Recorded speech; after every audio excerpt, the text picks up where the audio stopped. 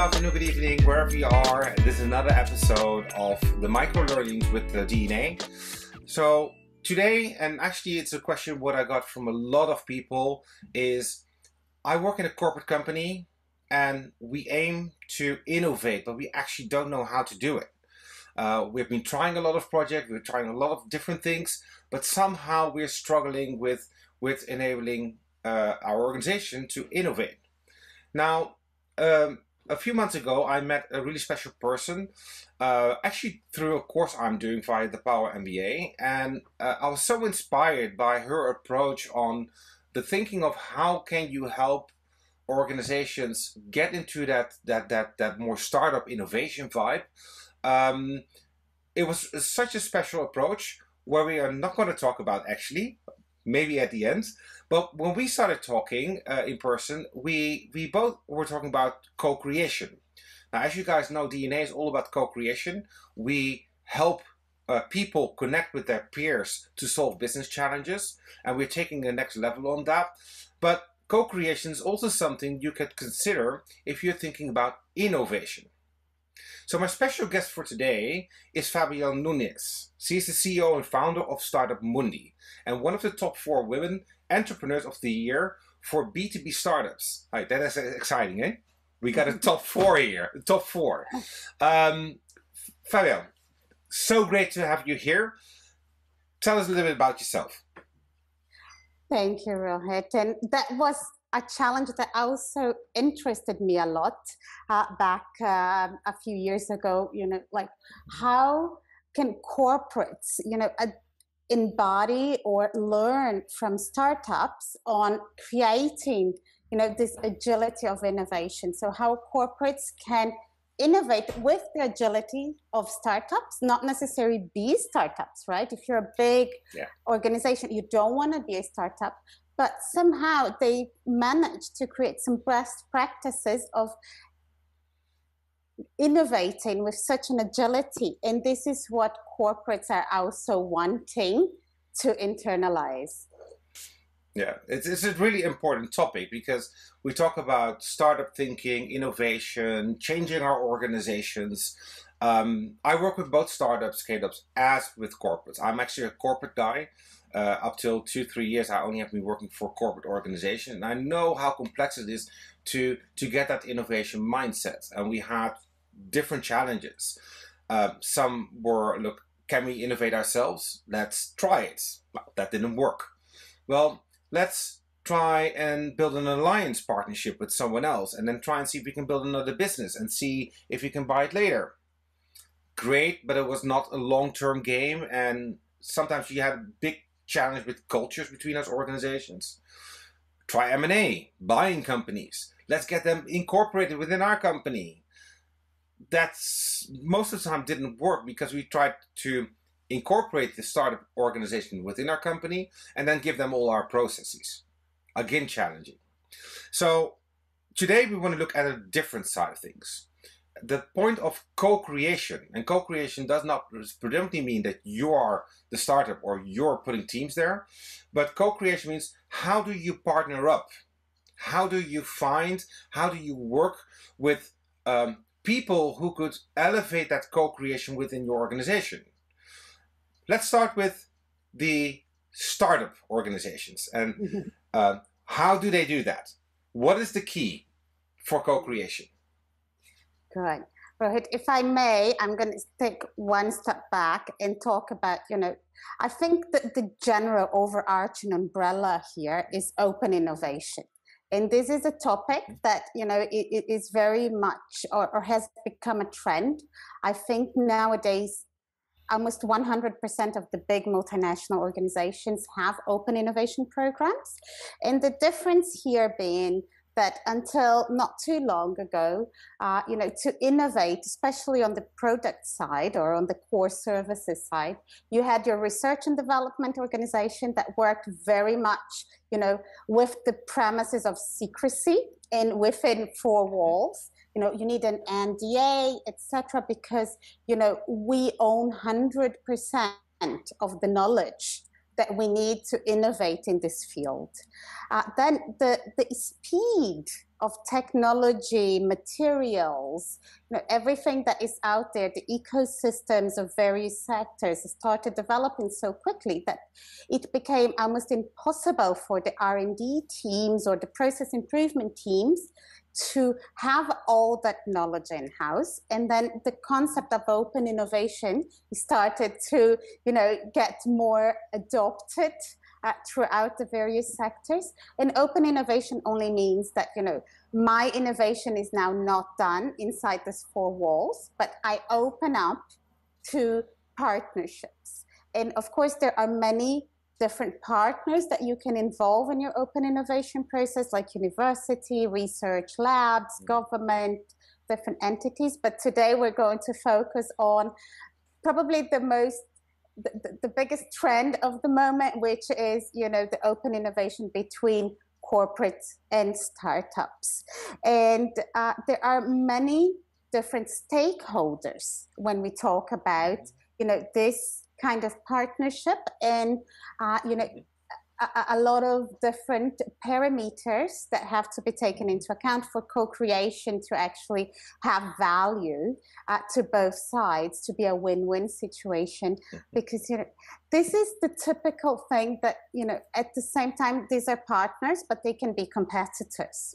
So the challenge comes on how do you align the different stakeholders involved in the corporate side, and also the understanding of the life cycle and the maturity and the timing of this startup, so that this co-creation will not drain the startup, but will add value to the startup at the same time, but with very different interests at stake. And this is where the challenge comes from.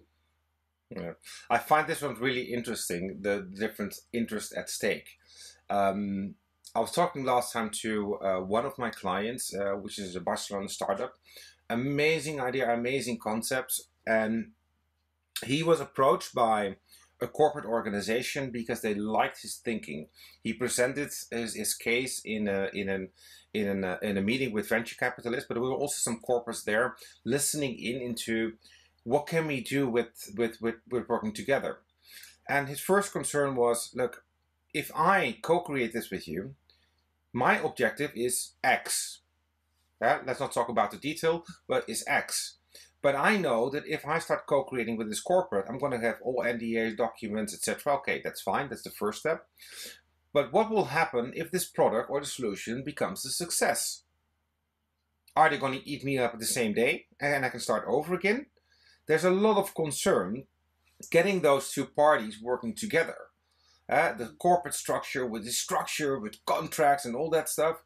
And then you have the innovators, the creative people who find something which is their passion, jump on it and try to make it successful. And maybe one thing to add, you have two different philosophies. A corporate organization, every year they do 4 or 5% extra. They're not dying, they got investors, it's fine. Then you move towards the startup organization, which is every day they're dying. Every day they're looking for their next funding. So that whole dynamic is tricky. So two questions I have for you. One, how do I make sure as a startup that I'm not being eaten up by the corporate? And the second one is, how do you mingle my philosophy of I'm always dying towards we've got money enough, we will eat everyone up? Okay, so let's look at both sides. So, from a startup side, so I'm going to talk a little bit about the journey and when co-creations or proof of concepts, which are very common way of starting these corporations, work. And then also then we'll move to the corporate side and talk a little bit about their concern of what should I help this startup so it can help me understanding and incorporating this technology, but also that it doesn't become, there's a concern of if it becomes too strong, it will become a competitor or disrupt my business as well, and how to reach that balance. So let's start with the startups. The startup journey usually starts, I fall in love with a problem, or I have a great idea, and I need to identify if this idea will solve a problem for potential customers and users. It is a passion. A lot of the entrepreneurs are driven by passion, but they also need to eat at the end of the day and make a living. So, a lot of people think of the typical entrepreneur driven by passion, but we are also seeing in the market that the age bracket for entrepreneurs, because we're getting now, serial entrepreneurs, etc., that are on their third or fourth venture, their age bracket is rising. So it's not that guy out of college or, dropping out of college to pursue their dreams. They have families, they have rent, right? So they need to balance this whole journey as well with, means to live. So they start with this idea or problem, and they need to validate this, usually through an MVP, a minimum viable product cycle of iterations, and reach that maturity, validate that they're really solving a valid problem. And then if you are on a B2B business model, usually after you reach maturity on your MVP, the next step will be to find a company to run your proof of concept, or kind of the beta version, if you may. And this is something that, this journey is what the simulation of Startup Mundi also takes you through. So usually, this is the stage where startups will start, B2B especially, will start to actively look for companies to do their proof of concept. Their intent here is, to find someone that will run their product or service or whatever in a real world, in a real, setup, and give them feedback so that they can mature their processes, their product, as quickly as possible and with the least amount of cost possible. So, they can start their go-to-market on a little bit bigger scale. Now, they're very focused. Their resources are very limited at this point in time. A lot of the startups will not have raised any funds still at this point. Some of them maybe will have gone through an acceleration program and received some very small amount of capital to invest it on their proof of concept stage. So, these guys here, they're very focused. I need to validate my product. I need to get, to the next level of maturity. Least amount of time, least amount of cost. Now, let's jump to the corporate side. This is usually an innovation team or something of the sort, or an internal incubator, a corporate venture fund looking for startups that are solving a problem or a challenge that they have identified within their organization. These guys have a budget, and they also have some sort of risk mitigation process in place, because they're going to have to recruit a department to work with these guys. They want to also, invest the least amount of money, but also mitigate the risk for themselves, because they're very invested for this to work, but also for the department that is will co-create with this startup. And co-creation at this stage is very open. If we think, a startup early stage, proof of concept. But they want this startup to solve their problem as much as possible. So their driver is, I want to do this for free, if possible, or, I have kind of a very small figure that I want to use for this proof of concept. And also my objective is to solve my problem. And this comes kind of the first challenge of this co-creation period, because the startup, if they cannot float too far away from their product roadmap or their vision of the product, because otherwise they're going to invest too much resources in this specific customer or deal, and this might compromise their ability or their plans for go-to-market. But on the other hand, they need this first business case with this particular organization to work in order to be able to use this as a platform to acquire their new deals in the go-to-market phase. So, you create a bit of this balance. And of course, the maturity of the entrepreneurs on one hand will help, especially that's why, funds and corporate ventures very much like, entrepreneurs that have done this before and are on their second or third venture because they've learned from this before, but also the maturity of the corporate team in dealing with startups.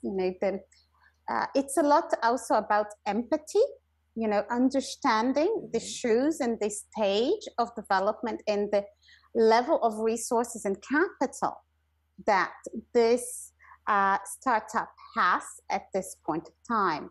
Because, we've seen a lot of cases in our work with corporates and innovation teams of teams that, they work on a very regulated sector, for example, healthcare or some of the manufacturing environments like automotive, aeronautics, etc.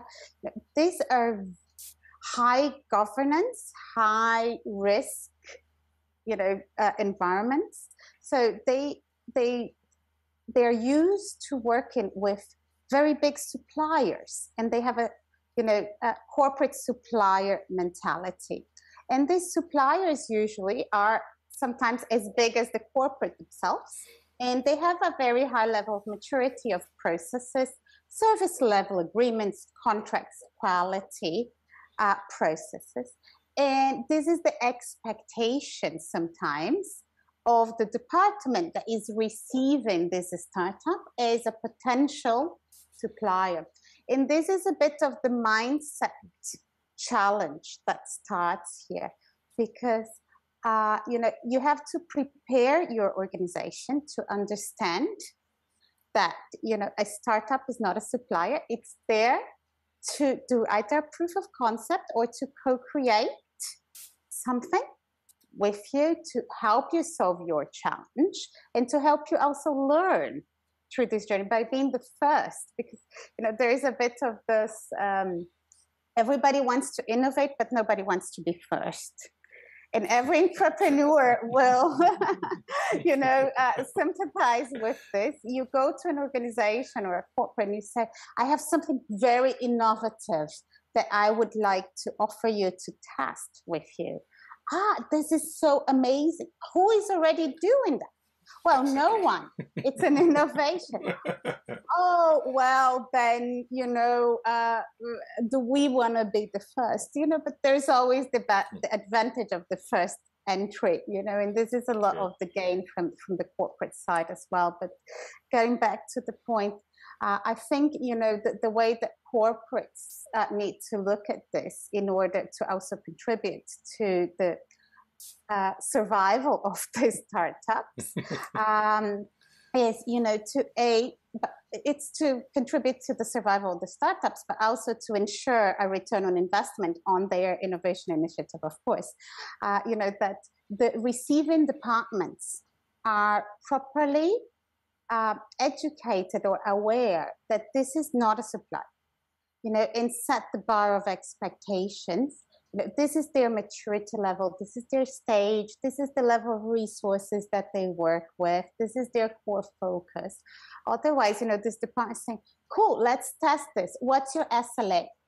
Well, we don't have an SLA because we haven't had enough usage to establish SLA. How you're going to assure quality process? Well, we don't have a quality process because we're, on the proof of concept stage. So these are very kind of, people see this as nuances, but it actually has a huge impact on, the success of this co-creation or validation initiatives at the end of the day. Yeah, I cannot agree more to this one, because it's really important. The differences in the structure and the mentality of those two types of organizations is so different, and it often the partnership breaks already on the initial engagement of getting that contract, getting that partnership up and running, versus the emotional partnership, the connection you make. I want to buy something from you, I want to work with you towards, okay, but how do I make sure I take less risk, more risk? How far do we dare to go? And is my team, especially the corporates, are they ready to onboard such a kind of company? And one thing I really like what you're saying, the startup organization is not a corporate. It's not a company you're buying. It's not a supplier, but it's actually a kind of a partnership you're creating. And you need to educate them up front. So I really like what you're saying on that topic.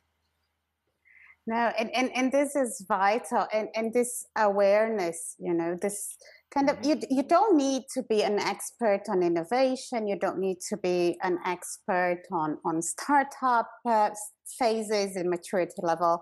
It's more about, having the awareness. And I think I always say empathy and awareness go a long way. Understanding, that this is a different context than your traditional supplier, corporate or buyer relationship, but also on an individual level. Now, if we talk, not about the corporate or the whole innovation funnel type of approach, but on an individual level, people are risk averse at an individual level. So, in at corporate, it's all about, this is all very, pretty and well said when people go and, say, go fast, break things, learn, fail fast, learn fast. This is very embodied in the startup mindset, but at corporate, this can put your career at risk, this can put your job at risk, your whole kind of status within the organization, that, you did something and you failed or it didn't work out.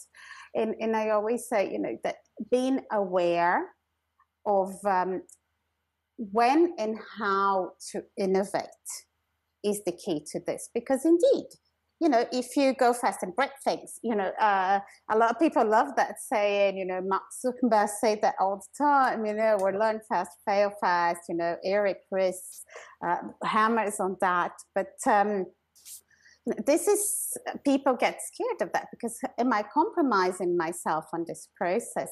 So this is when we say, there is a time and a place to innovate. And there are places where you should definitely not make mistakes. When we look at processes that have been tested and done and implemented, and they have a certain maturity level, they do not tolerate mistakes, because they should be repetitive. And if done well, there shouldn't be any mistakes there. And mistakes there are true mistakes, because we've learned from them before, and we've now should be, so operations and things should not have that same mindset. When we talk about this, we talk about, okay, I'm going to have an idea that I submitted as, an entrepreneur program or an employee ideas program, or I'm working, cooperating, I'm a champion within the innovation funnel or something like this. And I know the best practices of validating an idea with the least amount of time and money. So I'm not taking a huge amount of resources, from my organization in order to do this. If I can do this, in a startup kind of way with the least amount of time and money, and kind of, so by understanding this, you also minimize your risk, because you will know how to do it and when to do it, because this is not for every process or for every day. Sure. So you already gave a lot of tips, and normally I would be asking you for give me your top 3 tips, but actually the whole chat has already delivered a lot of valuable information to the people listening to the podcast. Now, we can talk about this topic for hours. And also looking at the last chat, we will be talking for hours, but that's not the objective of today's micro-learning. What I want to do is I want to spend some last 5 minutes talking about Startup Mundi. As I mentioned at the beginning, for the people listening, I follow a course, in the Power MBA course, and that course I'm starting to follow because I like to learn more about the startup mentality, validating business models, getting a good product market fit to ensure that I can support my clients better. But also, we are busy with our own startup to build that out. And Fabienne had 2 or 3 lectures I watched about Startup Mundi. And I was thinking, what she's doing is something actually every corporate organization who's thinking about of transforming their organization into a more innovative mindset. She built a tool which is actually quite amazing.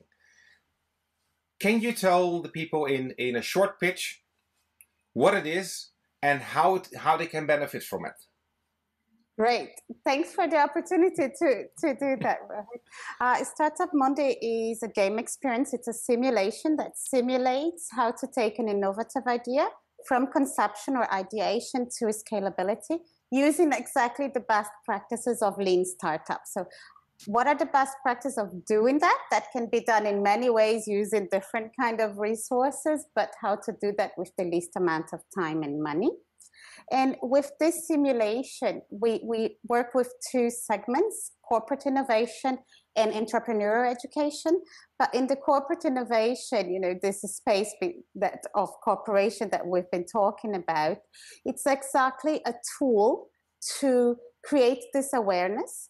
So your corporate employees, they can have the opportunity of being the CEO of a startup for a day.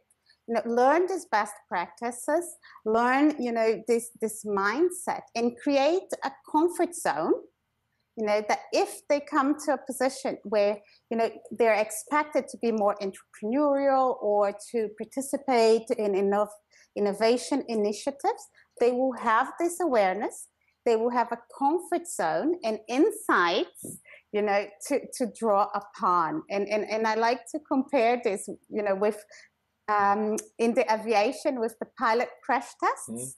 You know, maybe you're not doing that right now, but you know, you need to develop that comfort zone on that competence that, you know, if you have the opportunity, then you will not create resistance, but you will be engaged. And I think the most amazing part of what we're doing is our NPS.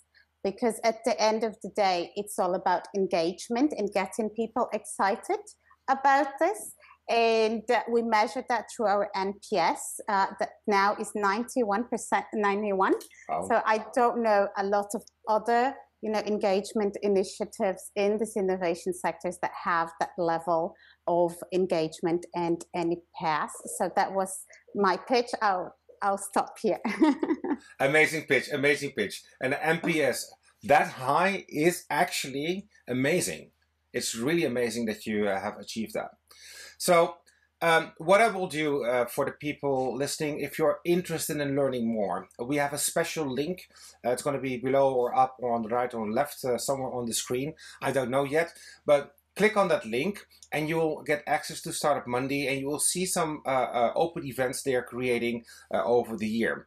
This is a really interesting tool. I've watched it, I've looked at it, and I'm certainly going to apply that in my engagements as they pop up. But for you guys, if you really are looking to engage your team, think about innovation, get a bit of a different mindset, have a bit of fun during the day. And who doesn't want to be an entrepreneur for a day and run the business? I'm going to be a CEO for a day is the question. Exactly. So you can tell your boss off or on, actually. But I think this is a real great opportunity for you guys to learn more about the startup experience. What is it? What does it mean? And how can we as organization apply a different mentality, different thinking to what we do? To close off it, Fabielle, this was amazing. really amazing. I'm really blessed to have you in our network. I'm really thankful that you spent the time with us on this call. For the people who don't know, she's in beautiful Brazil. I am in beautiful Barcelona. So we are really far away, but by co-creating and by building that strong relationship, we are able to give you guys the information you need when you need it. So thank you again. I really appreciate it. Thank you for having me and talk a little bit about co-creation. And I wish all the innovators out there, a lot of success on your co-creation initiatives. On that bombshell, have a good day, guys.